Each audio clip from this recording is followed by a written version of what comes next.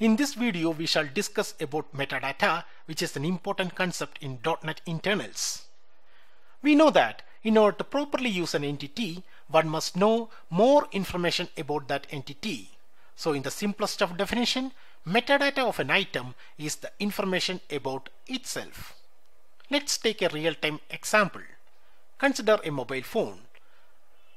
The processor, RAM and screen size are the part of its specification to build that particular brand of phone. So we can also say it is the design time metadata. There is one more data important for the phone, that is how to use the phone, how to call, how to SMS, how to use apps.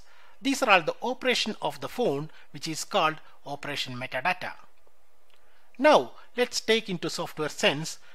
We are creating a mobile phone class. Then information about the data members is the manufacturer metadata, and information about its method is the operation metadata of the class. In .NET, both these information are stored into two different data structures. Information about data members is stored at E-class structure, and information about the method is stored at method table structure. Both combination is the total metadata of the class. Now we learned that the class metadata is being separated into two different structures, but now we are interested which part of .NET metadata is heavily in use. For that, we will again take mobile phone example. Consider the mobile phone manufacturing unit. 100 workers are assembling the phone. They must know the design time metadata.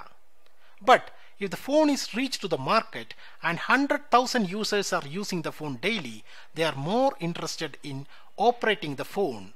So from here we know that operation metadata has heavier usage than manufacturer metadata.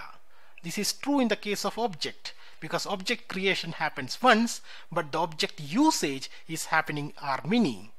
So that is the reason .NET designers has embedded the empty part of metadata, that is operation metadata, into the object layout.